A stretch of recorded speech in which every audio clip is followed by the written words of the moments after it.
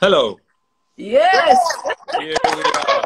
I'm happy this works. I always wondered. Look at the fabulous hair and the beard.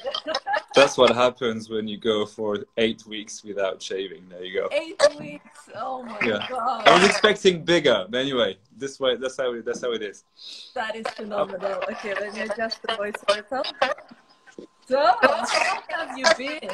We've been quite incredible. So we've been so lucky, honestly. So, look, it wasn't my call. It was my wife's call to leave early, and we left mid-March. And she is very inclined to becoming a farmer, which I'm not as inclined, but slowly I'm converting because this experience has been life-changing, really, to be honest. Okay, So, but wait, before we go into what happened to you now, can we take it a step back? Because I know that many of the people that are... Can you hear me well? I can hear you very well. Okay. So what I was saying is that when we first met, the thing that initially, blew my mind was your approach to the body, to the way that we move, to the way that we have to think and to realign your inner and your physical state, and what happens to be, maybe a pain in the back, and you have different names for each vertebra and all of that, to actually what goes on inside. So maybe for those that haven't been to you or don't know what your practice is, maybe a few words just about, what you're about. I think to make it short and precise and concise, it's when you start being a holistic practitioner, and that means that you start looking for the origin of some ailment that eventually can become a disease. So the idea is to, obviously you want to see a patient to make sure that their symptoms is not something we have to worry about and investigate. Once this is clear, and you'll find that lots of people are walking around with some kind of dysfunction. It could be from migraine to problem sleeping, to a bit of anxiety, to problem digestion, with pain, shoulders, elbows, whatever it is. A lot of the time, the onset can be insidious. Of course, if you fell in the stairs, we're going to try and understand what happened to you when you were 7. But if something starts and you're like, I don't really understand why, and it builds up and it comes and it goes, and you can see and feel that things can trigger it. Could be something environmental, could be a certain level of stress, it could be a certain diet, etc. You notice things if you're a bit intuitive. And actually, we can speak about intuition. We have to try and build back this ability to be in tune with ourselves. Anyway, as a practitioner, you try and pick up little hints here and there, and you realize that most of the time, if not every time, you have this multifactorial issue, which is what life is about. And you find it in people. You're going to understand their biochemistry, you're going to understand their biophysics, their biomechanics, and then you have to understand their environment. Where do they move and exchange with in their life every day? If you take a bit of all these 3, even though there's a lot of little particles in it, you find that you can get quite close to the origin of symptoms. And if you find this with your patients, because it happens together, and you unleash that, everything trickles down and you find some kind of harmony. And harmony in terms of, there's so many words here, but is it balance? I think harmony is quite a good one, because it means all the systems have to be working intuitively together. So that's what I've been 15 years now, even more, 17, I can't remember. And this has been my kind of quest. So it's difficult because people want specialists, Oh, I have pain here. I want a specialist of my first knuckle. I want a specialist of my elbow. And I have nothing against specialists. They're very important. But a lot of the time, people don't necessarily need to go in that kind of precision. And we have to broaden our gaze and try to, this is what holistic means. Look at the whole to try and find what the little things that are trickling inside can affect it all. And that's been my kind of passion, really, because medicine took me there. But then what do you think happens when you take us and throw it into this situation? Well, you're moving less, you're interacting less, your mind is traveling.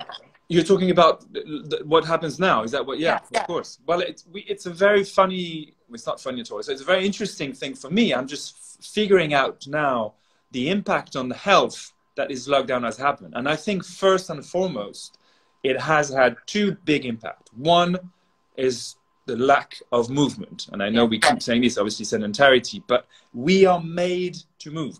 Breathing is motion. You moving every time is stimulating your circulation, it's stimulating your digestion, it's stimulating every function of your body. So one is movement. And obviously if you're stuck in your house, you move less.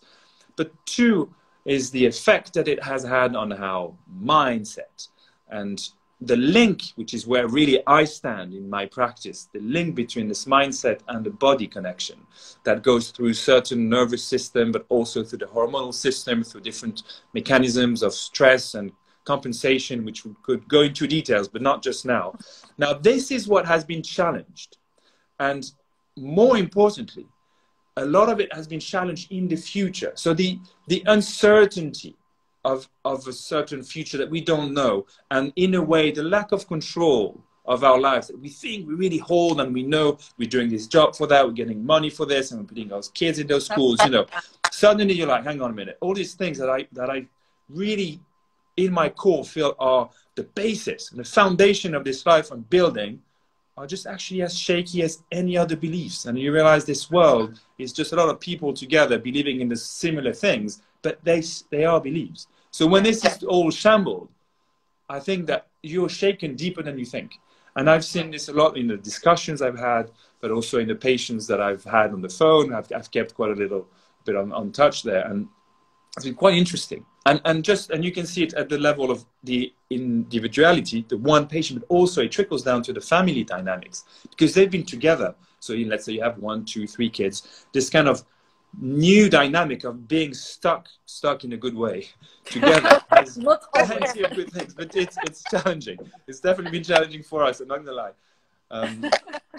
But you know, like when you look for ailments in patients, it's a lot of intrinsic parametric intricacies. It's just difficult, let's admit it, for us parents. It's crazy.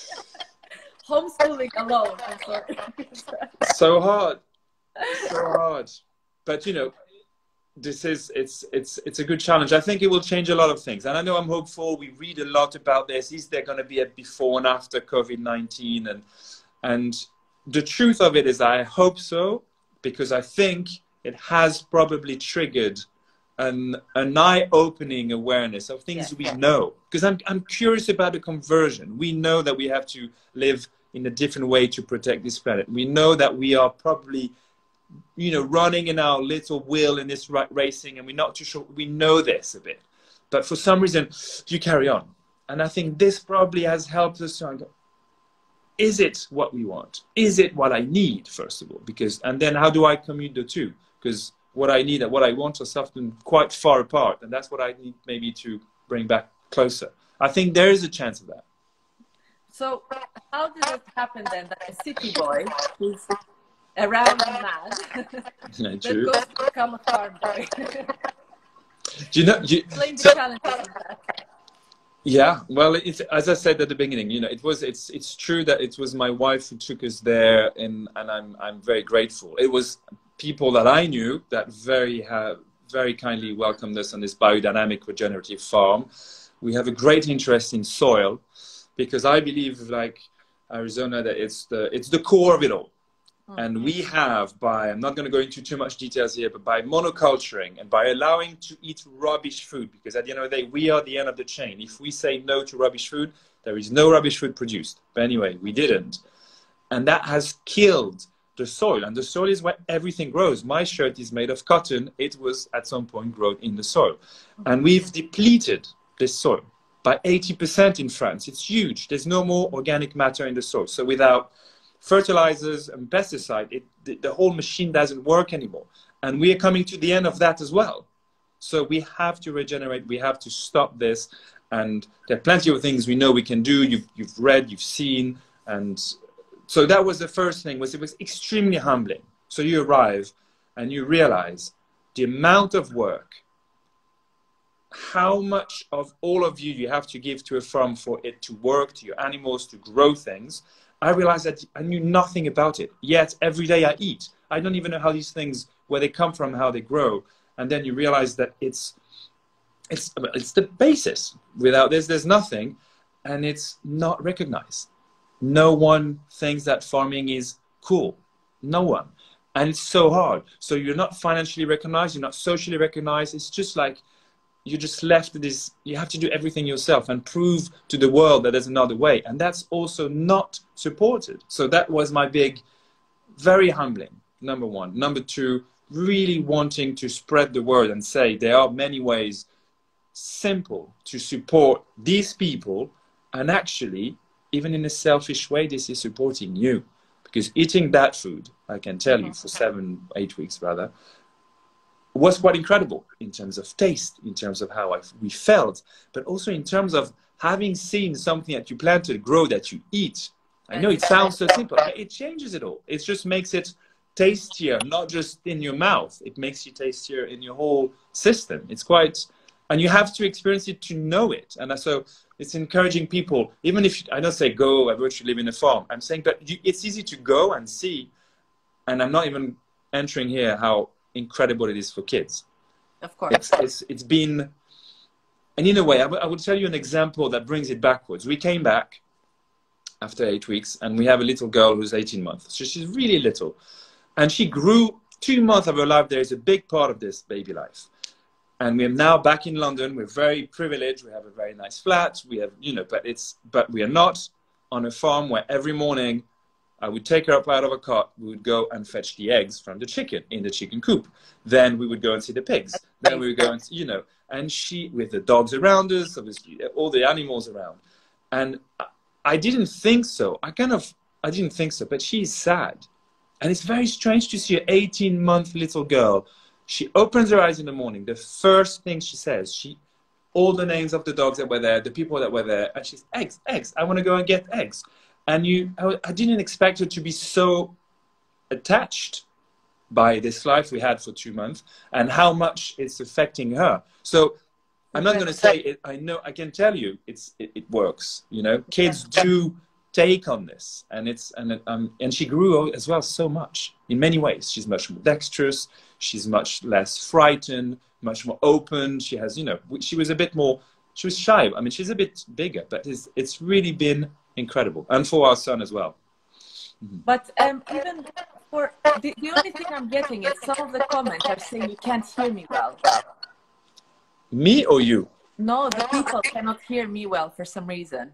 I don't know. Is there a way you can maybe do the noise a bit down? Okay. Is that better? Maybe can they hear me? Yes, I can hear you well. Okay. Maybe that's better. Okay, sorry about that. Back to the kids and the farming is the biggest question is because I've been out with nature with my kids and they love it. And yesterday we've experienced, you know, a cow being born. So that was interesting. I saw. So for me, the question that keeps on remaining is, you know, it's easy when you're forced to live through this life, when you're forced to be within the nature, and then you kind of give up, and then, you know, you really submerge it. Not give up is the wrong word, but you succumb to it and you submerge yourself in this. And there are no, you know, kind of teasers out there in the city, you know, nothing is happening. You don't feel like you're missing out anything. So when hopefully we go back to normal, how do you bring this back? That's for me is the question. We have this discussion a lot as a family and with my friends around, because I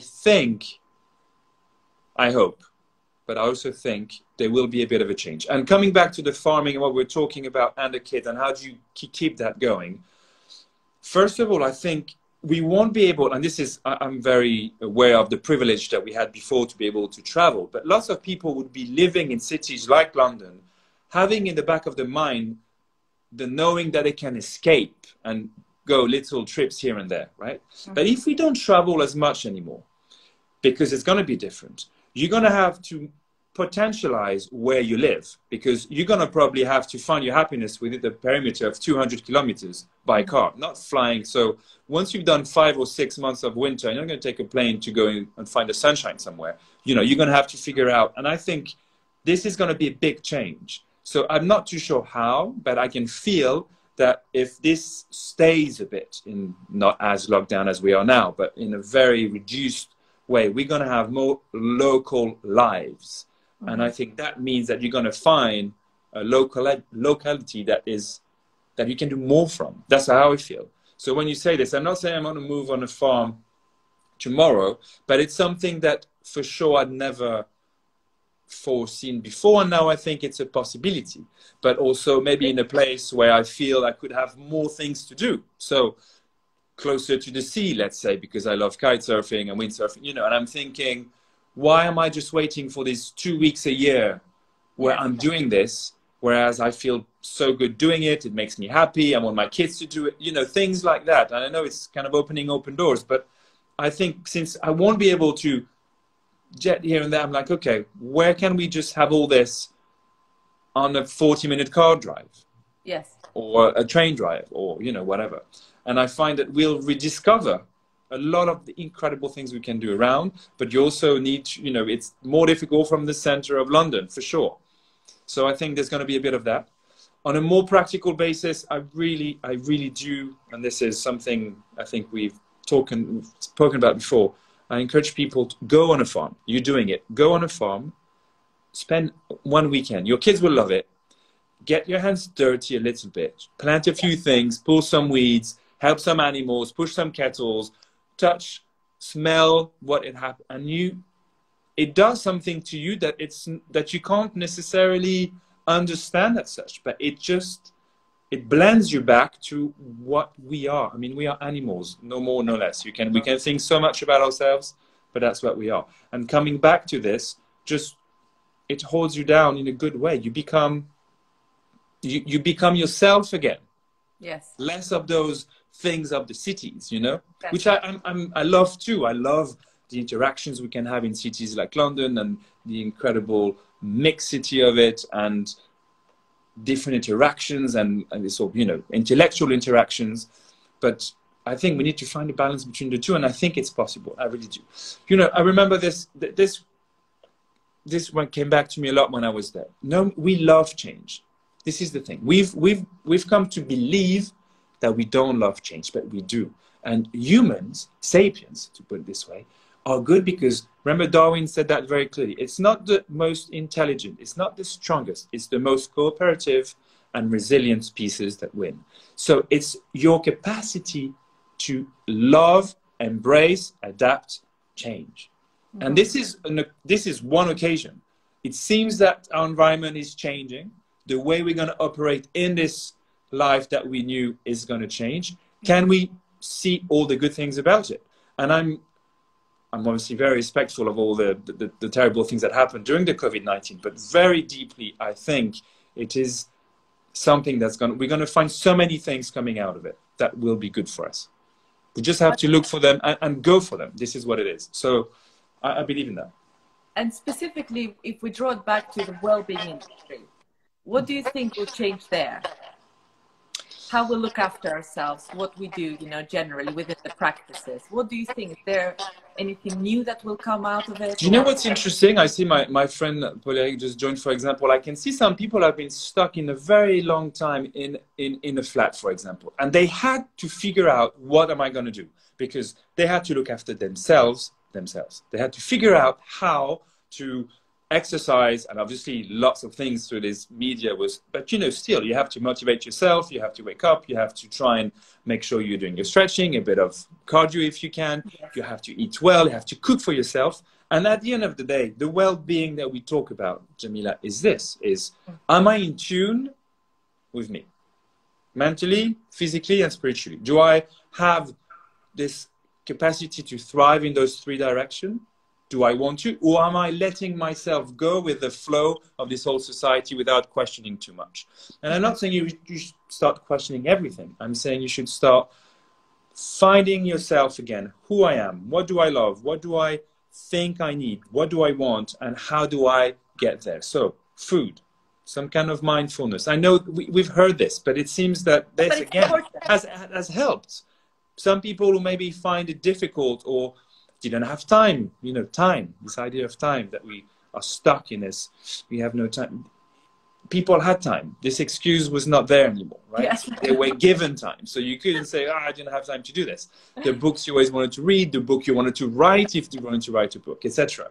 And I think I've experienced this myself, but I've had lots of feedback of people who, for example, suddenly have implied a lot of the little tips that I had given them over so many years. And they were like, yeah, yeah, yeah. And they get it. And they knew in their head it was a good thing. But for some reason, they were not implementing it. And suddenly, they're implementing it. And I should show these messages are incredible. They're like, oh, finally, I did this, this, and that. And I feel so much better. And I know, and they know, we had this discussion for 6 months, a year. And then suddenly it happened. So I think this is one thing that we have to hold on, is that change there. And going back to, again, once everything springs open, do you think as a result of that, people will be worried for a while to come back into contact? Because you spoke about, I watched one of your other lives, and you spoke about the fact that we're going to be covered in masks, and that's social distance. And that's a big part of it as well, because I know many people, they're going to go and have a haircut, they're going to go have a massage and relax physically, whatever they need to do. But I think at the same time, there is this element which we want to hug, but we're scared. We want to, is there that part? I mean, maybe some of us are not scared, but the majority are. So I'm glad you listened to this little video the other day. But you know what? It's interesting. So I'm back in business very slowly in the practice in London. We came back on Sunday, I said. And I see lots of kids. So I see newborns. We do cranial osteopathy of newborns and toddlers all the way through teenagers. It was very interesting. So I saw 2 new babies and a toddler. And I had in my practice now. So I have a full gown, I have a mask, I have glasses. I look like a mad professor, especially with this hair. And it was very, normally I sit down. I should show you what I look like. It's pretty fun. Anyway, I sit down and we have toys, because kids that you don't know before, they have this, it's a doctor thing, right? They're a bit worried. So I play with them, but this was impossible. And I keep thinking we've lost a lot of that eye-to-eye connections. And in this video, I'm talking about the body language. So it came from posture. People think, oh, I have bad posture. But posture is not a physical thing. It's a dynamic interaction between my unconscious mind and yours. It's body language. And this means that the way I'm going to sit, stand, look, my position, my distancing is all the way I communicate with you or with more people if there are more people. And that's very difficult with a mask, with glasses, with this kind of uniform, let's say, that really covers you. And with adults, of course, you can, but still we'll have to be more intense with our eyes. I just went shopping and, you have to look at the cashier with the eyes and it just changes. There's something more that has changed. But in my practice is huge. And with the kids, I really have to find them. I need to find them in their eyes and vice versa. And when we have this connection, then we can do something. But it's very interesting to me how I'm going to have to work on this on my everyday practice, but also as we all go out. But does that mean the spice is gone? Because we feed off this, not everyone, but I know I do, of this interaction, of these, the little things that are unseen but felt. I think it's too early to say, if I'm honest with you. But no, I think it's going to be, I'm with you. I love that. I mean, it's especially when you know a bit about it, it's fascinating because you can see and perceive where people use it well, or if they have been traumatized, or if they have been, whatever the... Hello? For a second, yes. I'm not sure what to say here, Jamila. I think the people who are not too aware of that will have to work a bit to understand that the way they position themselves, the way they look at people, is gonna be more important in the weeks to come. Maybe that's a new business that can spring up as a result of this. True. Just how to train body language and eye contact and gaze. But I think it's all empathic. It's like also this sounds so cheesy, but it is a bit of love, right? It's a bit of when you look someone with a real deep respect and empathy and love, to say the word, even though, it's not like we love everyone. I think you can feel that, and we will have to use this because otherwise it's going to be a very, very cold social environment. Exactly. So we're setting up a business as soon as Done. we go out. Done deal. One of those crazy ideas that I keep on I throwing know. at you. This is always... The art of seduction with a mask. Let's do it. You know what? This is it. So it's all done. We just have to start as today. I love it. So is there, I mean, I would like to, they told me to keep to 30 minutes. I don't know why that is, but that's what we have. So we have about 5 minutes left. Yeah. I just wanted to kind of, you know, I know many people, they want to help, you know, they want to be part of something. And I know obviously you are very much tapped into sustainability and your wife is doing great work. What would you say, you know, what can people do at this stage? You know, is there any initiative that you are interested in or things, you know, just to understand a bit what you are supporting at the moment? So we are going all the way, and I'm not saying this is what people should do, okay? And it's interesting because it's not as easy as one would hope. But you know, for example, I'm going to just go very quickly here, but you have no plastic at all in our flat, zero plastic. No. Okay, so it means that to wash my hair, we have you know, little blocks that you put under the water, and you do like this, and they crumble, and it doesn't work so well. So no, it works, but not as well as your normal. You know, a lot of the transitions have been tricky. Like, we don't use any soap for cleaning our dishes. We have normal big soaps with a little brush, and that is just going everywhere. You know, there's a lot of little things. It's not as practical yet. Okay. And it's not as practical when you go shopping, because you have to bring all your bags and all your containers, and it's a mess, and you have to go more often. That's what I always find annoying. Yes. Okay. Bottom line, but it shouldn't be. And that, I mean, that's a political issue. Demanding it, more people will start producing it. Therefore, the cost should then go down. But also, that's where this is a political issue here. But this is where the government should really help for those to emerge, and while there's a transition, they should try and help to make it affordable, because otherwise, of course, it's a big stop. But then I think you have to share this information. Know that sometimes it's a bit trickier than your normal way of doing. Yes. Accept that change for the less comfortable, but it's so important for the long run, and it just makes a difference. And you see, like for our kids, but Nico would never buy plastic. Never. It's also never to bring up the kids that already it's within their habit to be different to us, right? He knows so much more than I do about environmental issues and sustainability. Not just me at his age, that's not even comparable. But if I'm talking today, he's 11, like your son, and he has this kind of incredible view of the future as well. I mean, they're doing a great work at school. It's not just us. There's a real, you know, throw in education as well, which is very good. But the life we've had and we're trying to have is making him very aware when we buy things. Everything even in my practice here, everything's secondhand. There's not one thing here that I bought from a shop. You know, every single piece of furniture. And I find that, first of all, I like the style. But yes, it's much more difficult. You spend a lot of time on eBay, on, you know, whatever. And sometimes you buy it and you're like, oh, it didn't work. More quality. Don't you find that some of the vintage stuff, they're actually more quality? I believe in this. I believe that if you built something a long time ago and it's still there today, that it was built properly. And also it was built to last in the first place. Everything else, so it's to not be disposable anymore, you know, everything. But it's educating yourself. We're coming back, you know, it is a bit of work. It is a bit of work. It's a bit of the extra work. It's true. But I think slowly, things around us it's easier to go and pick and choose in some certain shops, but you have to make that effort. And it's true. The price is a big issue. And I think this is a political But then, so you are going all the way full. But if someone is completely new to this, how would you address it? Is it within reducing the plastic? Is it within traveling? I think the plastic is the easiest and is the fastest and is the most rewarding. Mm-hmm. I think when you go the following step is, and for me it's the most important right now, is food.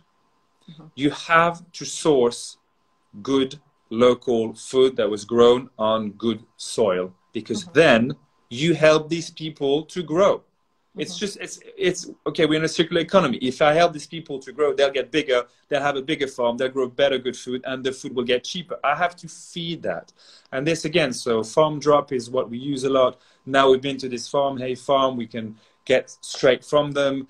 I'm thinking the beer, for example, to make things a bit fun, or the gin we have. We have an amazing beer called Gilton Flint. There was a brewery near us. And imagine, it's organic, full organic, biodynamic, and the water comes from a source from underneath the farm, and it's not treated. It's one of 2 beers in the whole of UK who has literally has not been treated. And I'm not, please go and try it. It's delicious. So this is the thing. Those things also have, they taste good. It just works, and you feel good for them. I'm not talking about the beer here. I'm talking about the food. But, you know, so that'll be my second one, is really be relentless. Don't eventually just go to the Army, the Tesco, the wait, you know, just try and buy local fruits and veg, seasonal. And then you're like, oh, but I want this, I want that. No, it's by season. That's what you do. But also think about your physiology. Your body is made to eat certain things at certain times. And suddenly when you start eating seasonal food, you don't have allergies so much anymore. Surprise, surprise. You know, and this knowledge is everywhere. It's just, it was intuitive to people before, because obviously they didn't eat some bananas from Dominican Republic, right? In the middle, it wasn't like this. And that, imagine then the impact on the transportation of all these goods. You know, it's all intrinsically, if you do it well, little by little, everything suddenly makes sense. And it's a bit of an effort to change. But remember, this is my word for today. You need to love change. Yes. You need to love change and embrace change. It's good for you. It's good for your brain. It's good for your body. It's good for your future. So how do we, this is the shift. Love change. Because that's what Sapiens did. This is why we're here today. You know, I think. That's amazing. Well, someone in the comments said that you should have your own TV show as a result of this conversation. Well, that's really okay. So I think that's number 2, the second business I should emerge. Yeah, first business, we have some business to do first. Okay. So for those that have joined in, I don't know if I'm still bouncy and echoey, but I think all your recommendations, we can list them so that people, if they do want to start shopping and start being healthier from at least tackling the food perspective, they can. Yes. And I think the second point you made was about kids, so educating your kids and instilling these things in them, so then they grow up with better habits than us. No questions. It won't be they won't even think about another way. You know, it's something. It's shocking to my 11-year-old if someone drops something on the floor. It's shocking. You'd be like, hang on, what's going on here? Shocking. But not just that. Shocking to see bad food. Shocking to see other kids eat badly, or you know, it's like. Of course, he like a glass. You know, he wants some Coca-Cola like everyone else. He's a normal kid. But, you know, he knows it's a very seldom reward for, I don't know, something incredible, you know. But he's shocking when he sees that. Or kids on their phones sitting at the table with their parents. For him, it's like, how is this possible? You know, and I shouldn't say it, but I'm quite proud of this, because I think that, yes, it's trickier for us, you know. Of course, if I put 2 little screens in front of my kids, I can have maybe a quiet dinner time with my wife. But then, you know, so we're fighting this, and we're saying, no, it's 2 hours in the whole week, and that's it. You spread the way you want. It's difficult, but I think it's worth it. No, it's been really interesting to listen from a very different angle, very, you know, sustainable, Zen-minded farmer. Well, you know, I'm far from it. We're saying yesterday, I mean, Arizona's really, she really got her hands in it all the way to here. I'm getting there slowly, but it's even that it's a long way, you know. It's a big change for us, and you have to feel it from here to be able to do it. But you know what, I think it would be great to reconnect, you know, 2-3 weeks down the line, and understand what remained in this journey of taking it from the farm and bringing it into your daily life. And like I said, everything we spoke about, we're going to write it up so people can follow and take these advice on board. I look forward to set up your own channel. That's what's yeah, okay, why not? I'd love to do that. Thank you so well, much lovely to see you. It's so nice to see you. I see you soon. Hopefully we'll hug together soon with us. Exactly, and we'll practice this eye contact. Okay. See you soon. See you soon. Take care. Bye-bye.